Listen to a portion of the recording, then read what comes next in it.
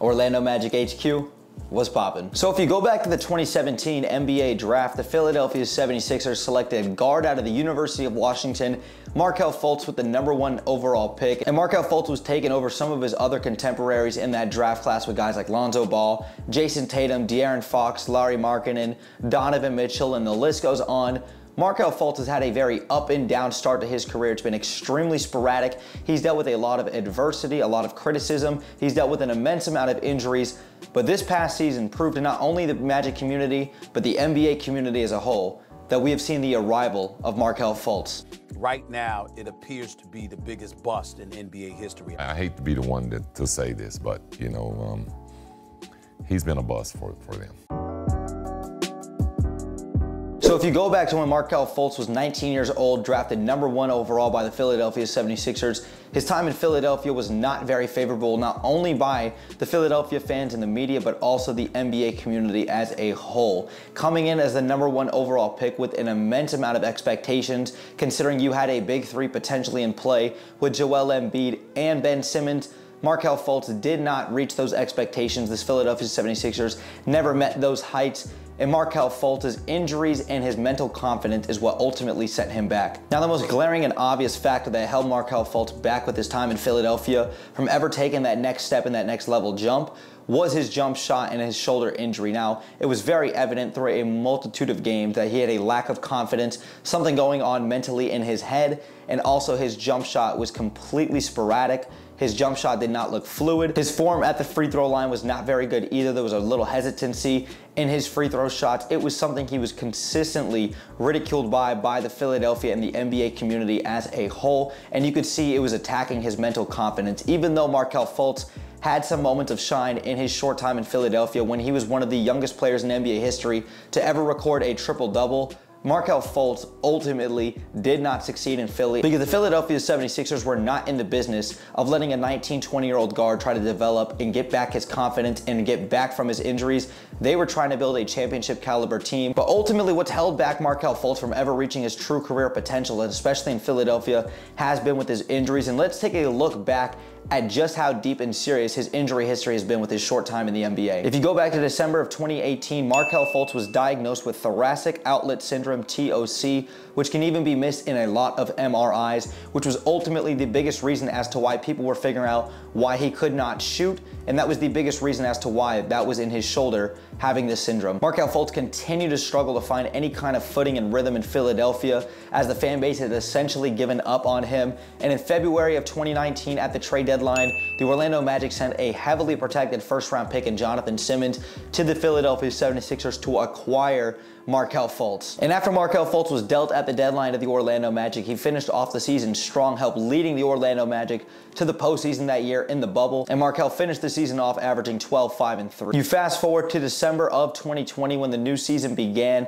for the 2021 season. Markelle Fultz appeared in only just 8 games before going down with an ACL injury back in January 6 of 2021 versus the Cleveland Cavaliers, and Markelle Fultz went down and would miss nearly 14 months worth of basketball trying to recover back from his injury. After missing about 14 months of basketball, Markelle Fultz returned for the last 18 games of the 2022 NBA season. And then prior to the 2022-2023 season starting for the Orlando Magic, Markelle Fultz had another injury setback in the preseason. He had a toe fracture which kept him sidelined, missing the first 21 games of the Magic season. The Magic were 5-16 in that time before he made his season debut versus the Atlanta Hawks on November 30th. And the Orlando Magic were 5-20 to begin the year, primarily because of injuries and Markelle Fultz being sidelined. For the last 60 games of the season, in which Fultz started all 60 games in the 2023 campaign, he had his best season yet. Markelle Fultz averaged in 60 games 14, 5, and 4 on 51, 31, 78 splits, and still chipped in a steal and a half on easily his most efficient season as an NBA starter. And as I stated earlier, Markelle Fultz had career highs across the board, easily his best season output by far to date, and he had efficient numbers all across the board. Let's actually take a look at how Markelle Fultz has really transformed his game, gained the confidence, and also has significantly improved on his shooting at just 24 years of age. This past season, Markelle Fultz on pull-up jumpers, on 2-pointers, shot 47.5% from the field on 162 of those attempts, and on 8 pull-up three-point attempts this season, he shot 50% from behind the arc. And then when you look at Markelle Fultz's shooting numbers all across the board, from inside the paint to the mid-range to the three-point shot, Markelle Fultz has clearly improved all across the board, and you can see his efficiency on the rise. Let's actually talk about how great these stats have been for him this past season. Now I'm gonna go down the list here. Shooting less than 5 feet at the rim, Markelle shooting 63.1% from 5 to 9 feet. In the paint, he's shooting 49.5%. From 10 to 14 feet and 15 to 19 feet, so in the mid-range, he's shooting 41.8 and 45.8%. From 20 to 24 feet and 25 to 29 feet in the three-point shot, he's shooting 41.2% and 26.2% from downtown. And then when you really combine these numbers and you look at them as a whole, Markelle Fultz is shooting 62.8% in the restricted arc, 50.3% in the paint, and 42.6% in the mid-range. When you watch Markelle Fultz and his game, how fluid he is, the way he's able to contort his body, and the way he's able to finish at the rim with the Europe, with the finger roll, with the reverse off the glass, the way Markelle Fultz is able to get himself into a position he's never rattled. He knows how to use his body, use the step back, use the turnaround fadeaway. Markelle Fultz is a magician with the ball, and that's exactly what we saw from him coming out of the University of Washington. We saw glimpses of it in Philadelphia, and his ability to really penetrate the defense, get the bigs to come in, and to really take it to the rim and finish strong. Markelle Fultz has shown that. He's shown the athletic ability to get up and dunk the ball in transition off the alley-oop. Markelle Fultz, you've seen the athleticism, you've seen the growth, and you've seen how much work he's put into his jumper. It looks a lot more fluid. He's shooting it all through his legs, and he's really getting a nice high arc on the ball. What Markelle Fultz has been able to do to help turn his young career around, and being with a team like Orlando that was in a smaller market, a team that did not have championship aspirations, and he could really develop and get to build with this young core and this coaching staff, that is how Markelle Fultz has really been able to take this next step and this next ascension in his game, and that leads me into the young core that the Magic have and why Markelle Fultz has flourished so much. When you look at the Orlando Magic this past season, after finishing with a record of 34 and 38, Markelle Fultz missing the first 21 games of the season and the Magic starting off 5 and 20, you could have essentially penciled in the Magic to tank for the rest of the season, Jamal Mosley and the rest of this young core to go ahead and just tank, let Paolo Banchero, Franz Wagner, Markelle Fultz, Jalen Suggs, Cole Anthony, Wendell Carter Jr., and the entire young core of this Magic team. Let these guys continue to develop, and let's just go and tank for the draft lottery odds. But Jamal Mosley, Markelle Fultz, and the rest of this team was reluctant to do that. They were able to fight for a play-in spot for essentially the entire season before they were mathematically eliminated in the last week of the season.